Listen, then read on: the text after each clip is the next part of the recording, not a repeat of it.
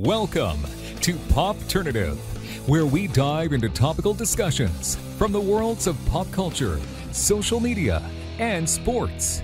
Here is your host, Peter Remoliotis, aka PD Beats. All right, hello and welcome to the Popternative podcast. This is the podcast where we have digital discussions in the worlds of pop culture, social media, and sometimes sports. As always, I'm your host, Peter Remoliotis. On Twitter, I go as PD Beats. Very excited to be joined by a MTV personality. We're with Tony Raines. Tony, welcome to Popternative, man. Thank you. I appreciate it. Thank you for having me on.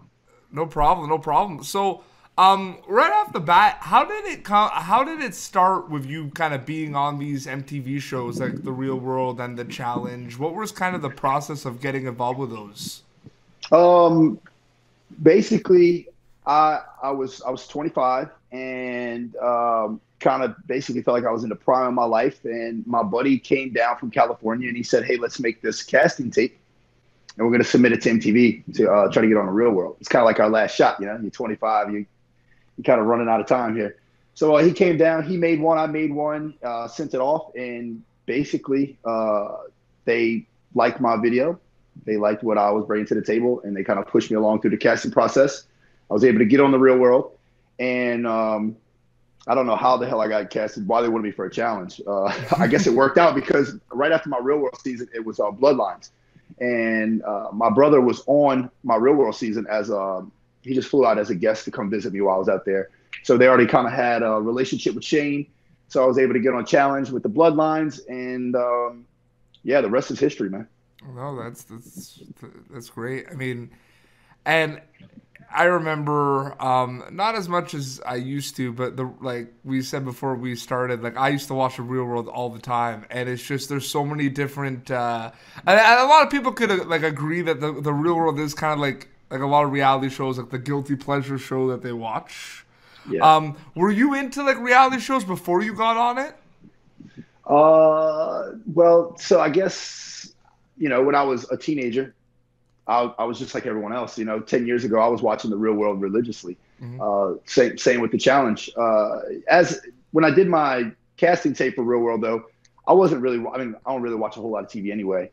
Before I got on TV, and so I kind of was a little out of touch with it.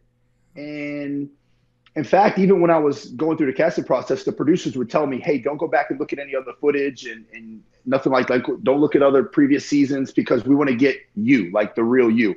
And I guess, you know, because if you do go watch other seasons, you'll kind of cling to a character or cling to a personality on the show, and maybe you'll try to imitate them or emulate what they're doing.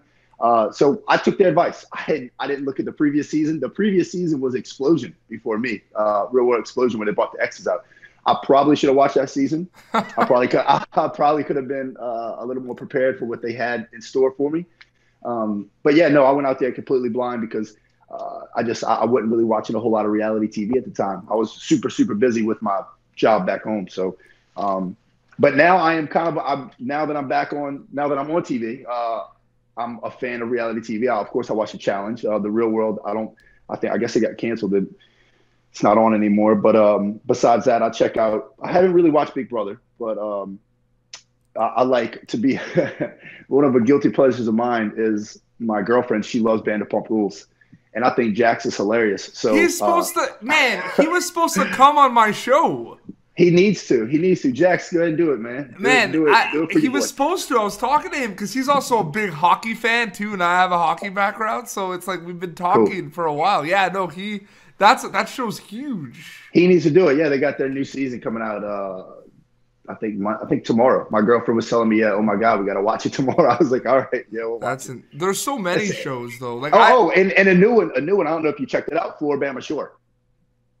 This is going to be. It's called Floribama Shore. So it's basically like Jersey Shore in the South. Okay, so it's like a reboot of Jersey Shore. Like Buck Wild almost? Remember Buck Wild? Kind of like Buck Wild, kind of like Party Down South. But, I mean, I'm not trying to be biased because I'm on MTV, but this show is better than either one of those. And they got some really entertaining personalities on there. So that's one we're watching now and try to keep up with. And that's coming on tomorrow night. So it's going to be a little clash in the house. She's going to want to watch Vanderpump Rules, and I'm going to want to watch the Floribama And Shore. Jersey Shore just announced that they're back. Yeah, I'm ready. I'm curious to see what they're gonna bring to the table after taking a little hiatus. But yeah, I'll be Um, tuning into that too. Jersey Shore, pretty much is what, in my opinion, kind of killed Real World because I was watching Real World up until Jersey Shore came out. When Jersey Shore came out, that was all I was worried about on MTV, yeah. was seeing what the Situation and Vinny and Paulie D and all those guys were up to. No, absolutely. And you mentioned it, and I congratulate you. Like like, well, you are a father, and you recently had a baby. So Yep. again, congrats on that. How is that? So look at like since your first day of being on the Real World until now with your new baby. How have you? How is that kind of? How has that changed you? Would you say? I mean, I'm sure it has a Um, lot, but how would you say like the Tony then and the Tony now with well, the Tony then he was a wild man. He mhm. was crazy, and people may still think, oh, you're wild today. But I thought when my first daughter was born, I thought I would immediately like change, like it would immediately like the switch would be flipped, and I would start walking that straight line, and everything would be perfect in my life. But it doesn't happen overnight. It doesn't happen like that. You have to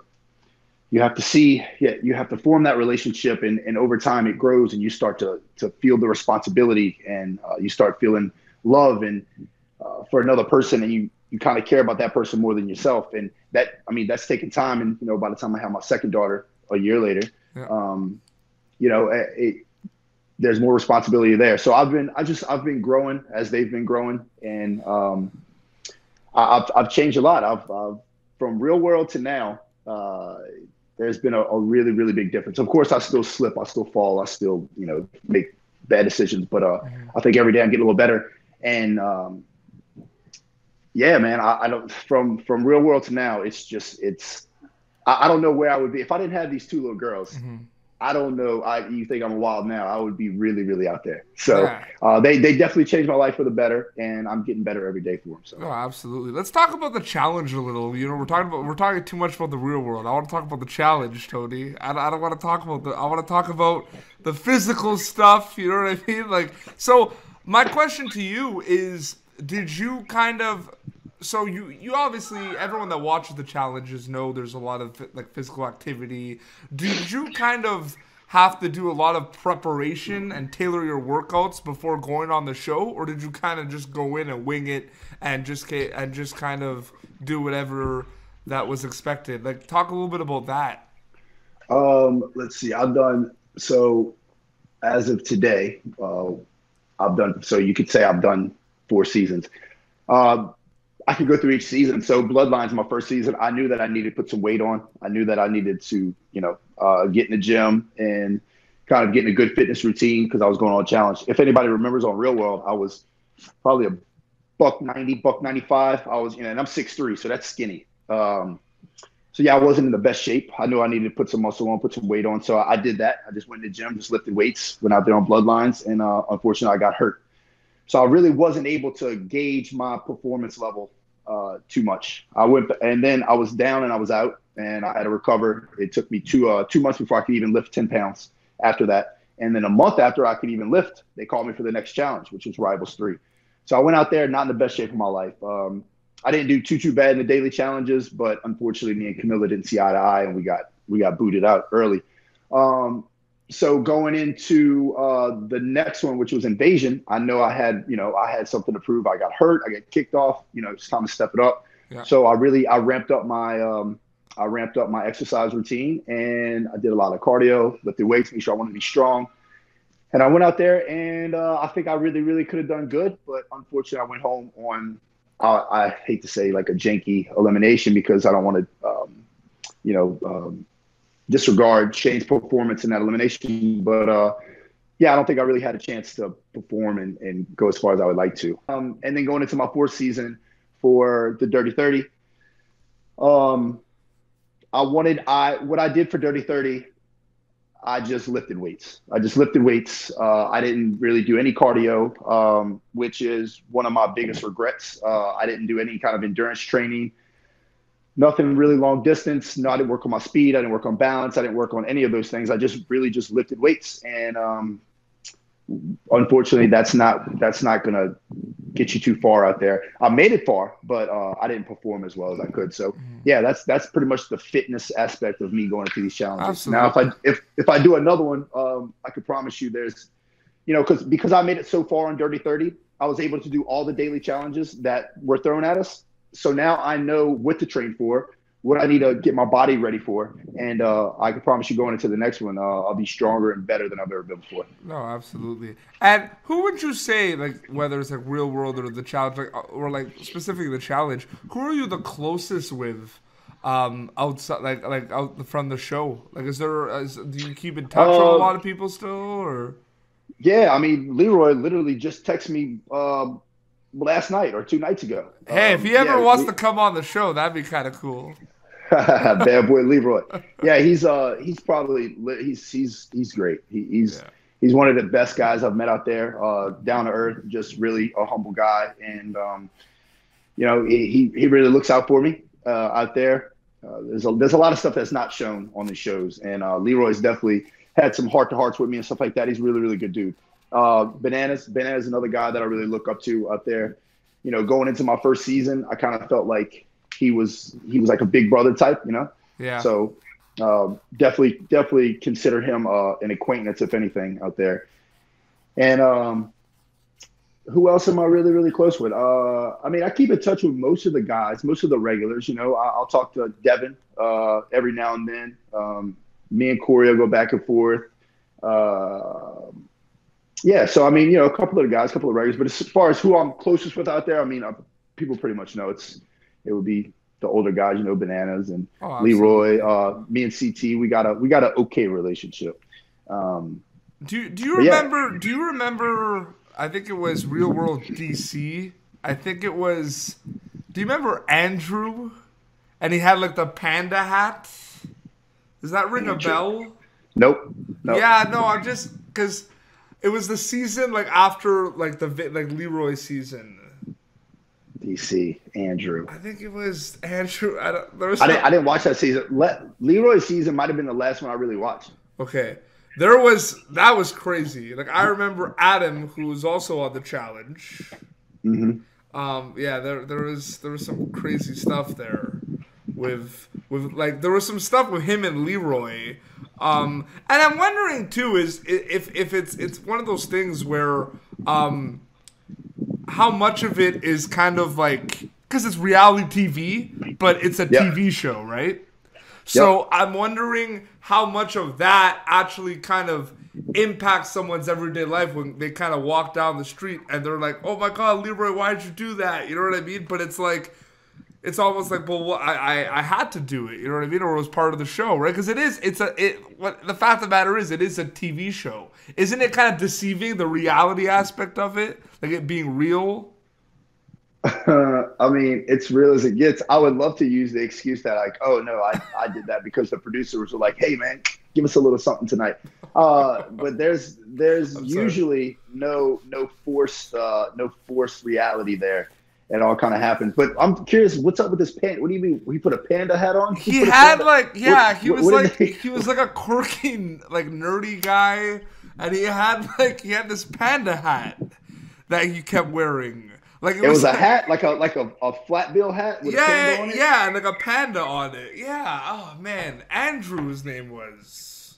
I'm gonna have to look into this, man. What did he do? What did he do with the panda hat? He just wore it all the time, and then they'd go to like a bar, and everyone would be like, "Panda hat, panda hat." And he'd like wear it. I'm gonna have to look at some clips, man. I don't know why. I was just wondering because that season and Vegas season were the two that I was obsessed with. Like I watched those all the time, and then also the season with Johnny and oh man, Naya. Yeah. Portland. Yeah, Jordan and Naya and I'll watch that one. That was a pretty crazy one too. Yeah, I seen that one. That was good. I wonder if this guy's still walking around with the panda hat on though. We should reach out to him and see what's going on. But I know it was, and there was one episode when they get into the house for the first time. He's trying to do pull-ups on in the closet on the rack with the panda hat, and then he falls and he breaks it, and the girls are like, "You broke her closet!" Like day one. No, it was good. I'll try to find some clips. What has been your, because there's interesting to say the least, but like, what has been your favorite part of being on these shows? Is there kind of like a highlight that you can kind of point out? My favorite part about it is getting my passport stamped. I get to travel the world for free, so that's definitely the biggest perk of it for sure. Mm-hmm. Where's the coolest place you've gone to go? Oh man, I really liked Mexico. Huatulco, Mexico was really, really nice. Colombia was really nice too. Man, I don't know. I'm trying to think what.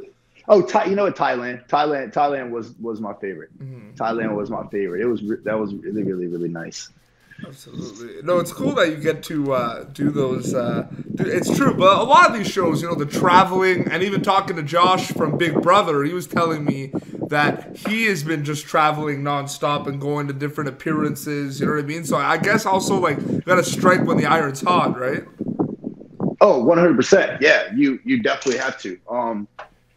You got to strike while the iron's hot. And I mean, for myself, like as far as appearances and stuff like that, I can't do that. I mean, I gotta.